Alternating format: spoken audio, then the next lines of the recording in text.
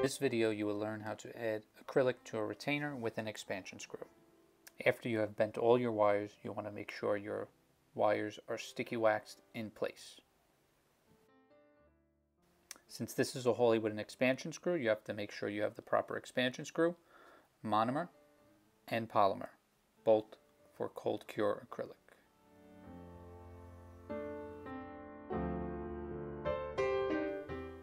We want to make sure we draw a line for the border of our acrylic so we know where to finish and have less to trim down the road.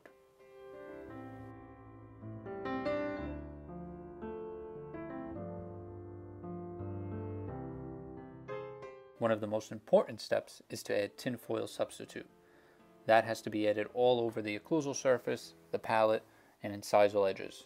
This will prevent the acrylic from sticking to the model.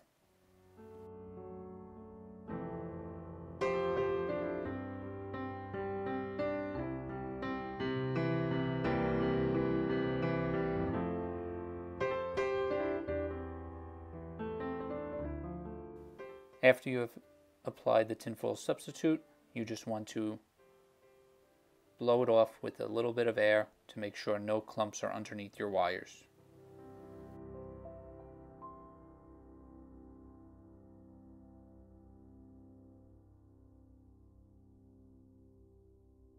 Now we want to add acrylic. Our first step will be to position the expansion screw. The arrow must face posteriorly to the back of the mount. So we're going to add a little bit of acrylic where the expansion screw will go to make up a little putty and a mound.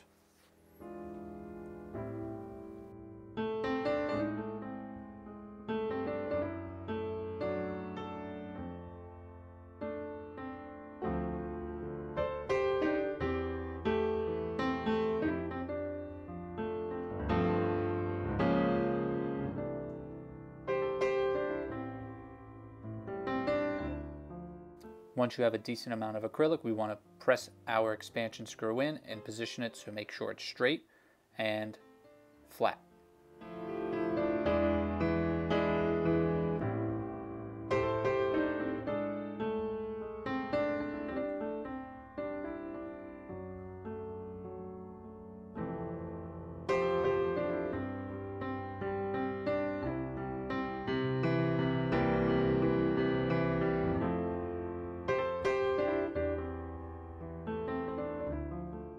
Once the expansion screw is in place, we are now going to start adding acrylic around the rest of our retainer.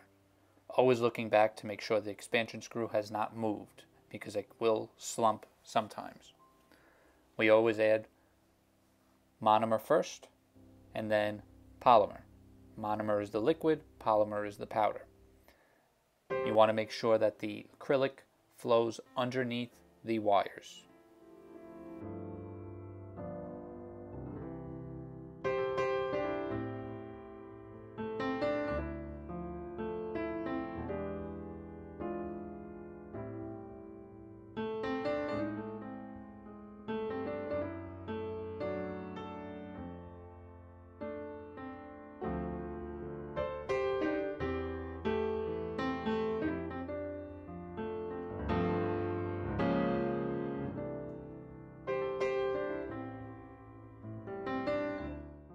The lateral walls are the most difficult area to build up because the acrylic will slump towards the palette. So you have to use gravity to your advantage and always tilt the model to the side you're adding acrylic.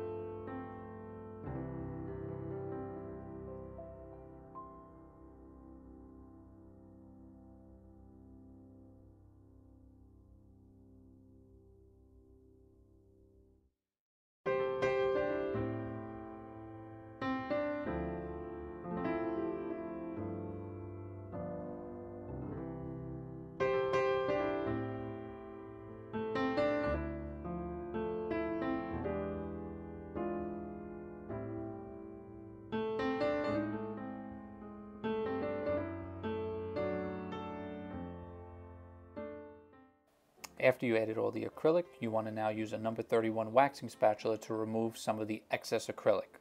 If you are working quick enough, the acrylic will be still in a liquidy state where you can remove it. If you see that it is pulling, do not remove it, you'll just have more to trim.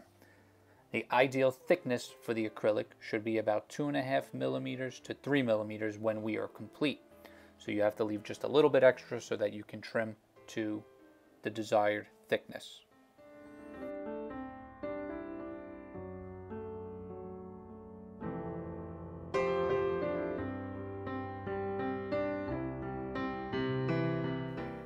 Just remember, the neater you work in the acrylic, the less work you would have to do when trimming.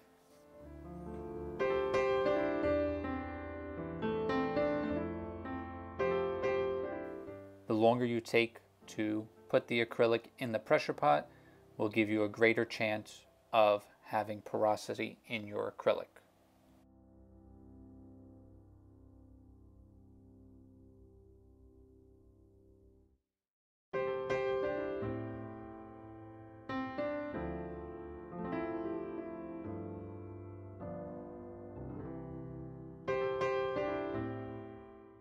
After we have added the acrylic, we want to now place it in a pressure pot. A heated pressure pot will give you the best curing for a retainer. We want to make sure we place in the pressure pot about 25 pounds of pressure for 20 minutes. It doesn't need 20 minutes, but it will not hurt to make sure it has cured fully.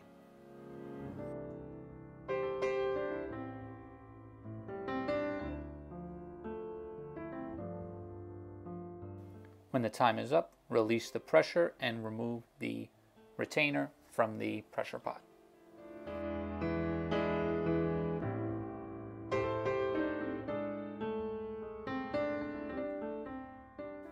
Once you remove the retainer from the pressure pot, you want to use a Murphy knife or an instrument and tap it and to hear a clicking sound.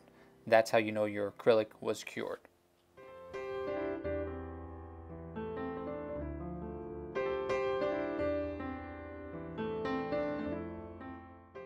Begin to remove all sticky wax from the retainer's wires so we can remove it from the model.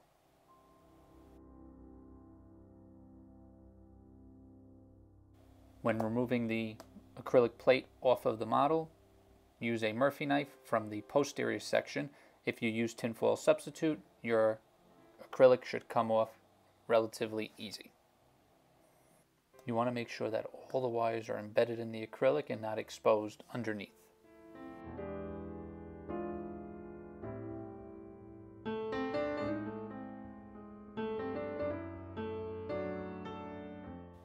To remove the rubber seal from the expansion screw, we're going to use our wire cutter, or you can use a plier, and we are going to gently peel it off.